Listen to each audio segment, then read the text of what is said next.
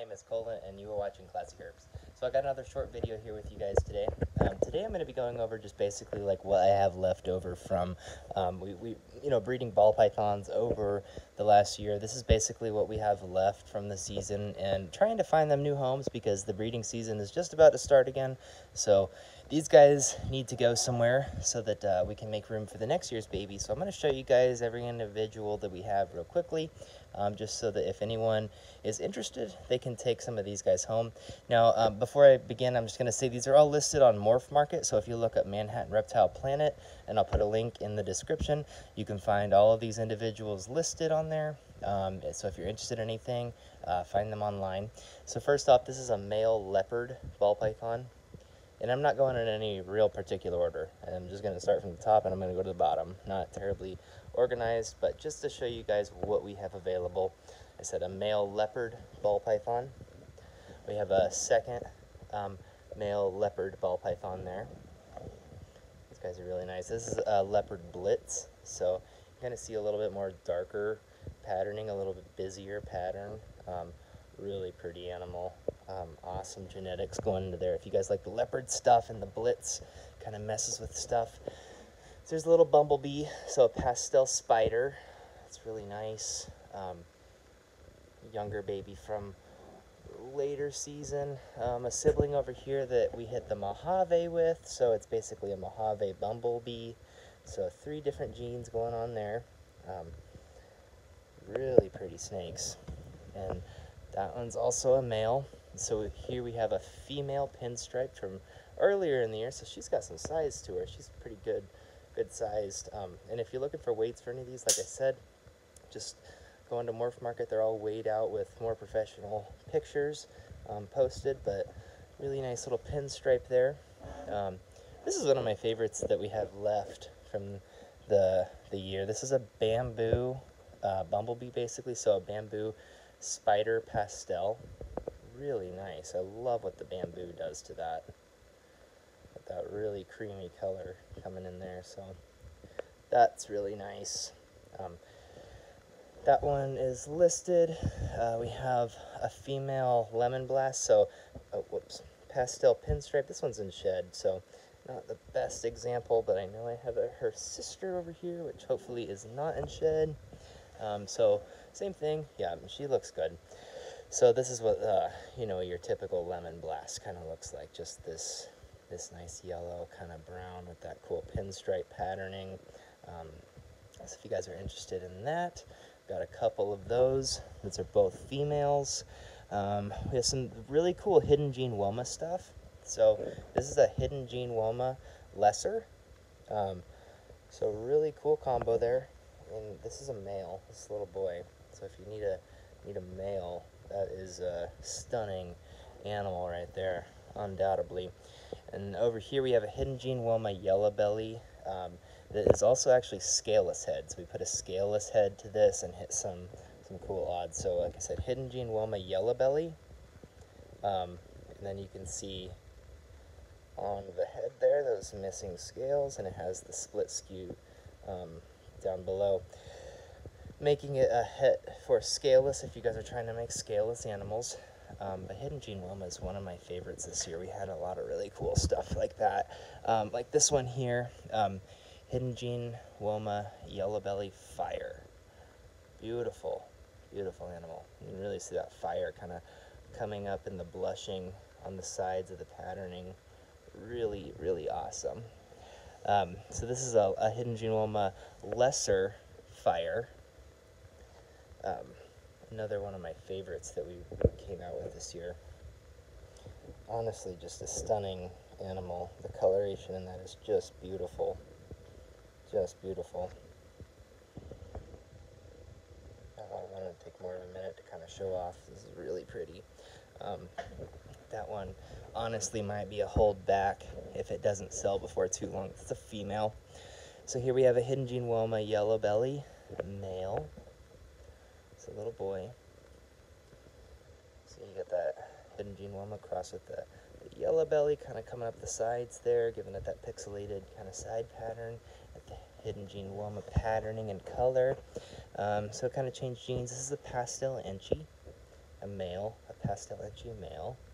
Really bright yellows on that one. Really pretty. Got that blushing in the pattern for the pastel. Really, really nice. Another, same thing basically. A brother of that one. So more or less identical, but we have two of them. So we have got those guys. This is just a pastel that's het for G-stripe. So we're going for pastel G-stripes. This one didn't quite get the full homozygous G-stripe, but it is het for sure because the dad was a visual G-stripe. So that's a pastel het G-stripe. If you're looking for the genetic stripe stuff, we've got a pastel Mojave right here. She just ate.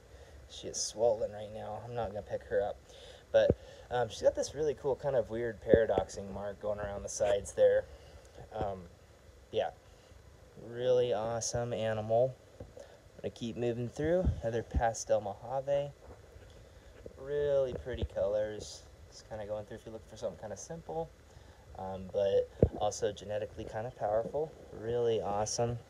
We got a little firefly down here, a pastel fire.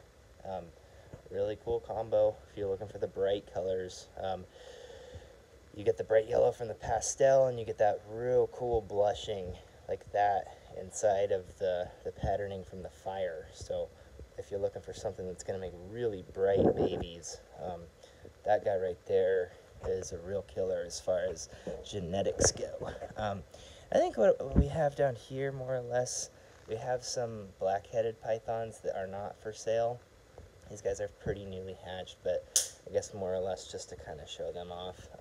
I'll do a whole video on them in the future, but I've got several baby black-headed pythons. But yeah, like I said, I'll do a whole video on those before too long. Let's see what else we got. I've got a bunch of just normal het G-stripes. Not even really worth showing, but I'll show one of them. Got a bunch of these, more or less just a normal, just het for G-stripe. If you're looking for genetic stripe stuff, we got some of that. I'm gonna go up here to some more interesting stuff. This is just a simple enchi.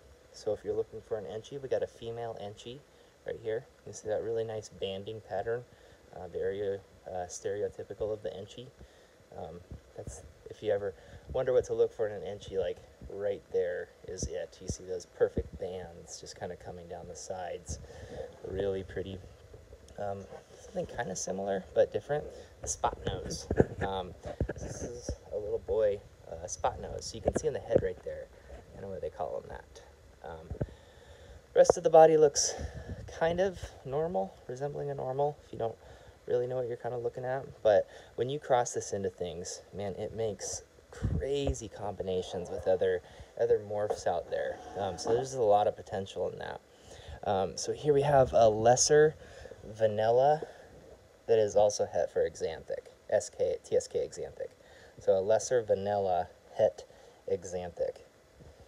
Really nice sides there, really blushed out. Awesome little baby. This is just a sibling of that. This is just a lesser. So lacking the vanilla, also het for exanthic. Really nice little guy there. Let's see, we have a couple of ghosts. So these are just simple hypomelanistic or hypos. I prefer to call them ghosts. I just kind of think it sounds cool. But really pretty. You get that crazy kind of orange color coming through. That's why they were originally called orange ghosts, but kind of shortened just to ghost. But nonetheless, really pretty. Brother, more or less identical. We have two of them, so if you're interested, got those guys. Really, really nice. And to get into the end of it here, this is kind of the recessive stuff that I have left up here. This is an albino pinstripe. One of the last albinos that we produced. These guys are always so popular, they go really quickly. Trying to get the best lighting to show that pinstripe, but being that they all just ate, it's kind of hard to see because they all look so stretched out. But you can clearly tell it's an albino, and you can kind of see that pinstripe kind of coming through this white patterning that pins down the side, compared to just a standard albino, which is a sibling here. This is just your normal straight albino. Really pretty though. Got a couple of boys here that are left from the season. So those guys need homes. And then the last two, we have some genetic stripe stuff. I showed some Het G stripe stuff before, so if you're looking to, he's coming out, find out what that really makes. When you make a homozygous animal, you're going to get that really nice genetic stripe, that dorsal stripe that comes down the back there. Really nice. So cool snake. And then last, I get him back in there. Last but not least, we have his brother. This one came out to be the pastel genetic stripe, so similar to the one I just showed you. The pattern on the back is a little bit more broken up. It kind of varies, but this one definitely hit the pastel. You can see how much more yellow it is than just the normal. A lot more yellow coming through there, so really pretty animal. But like I said, if you guys are interested in any of these animals at all, please find us online.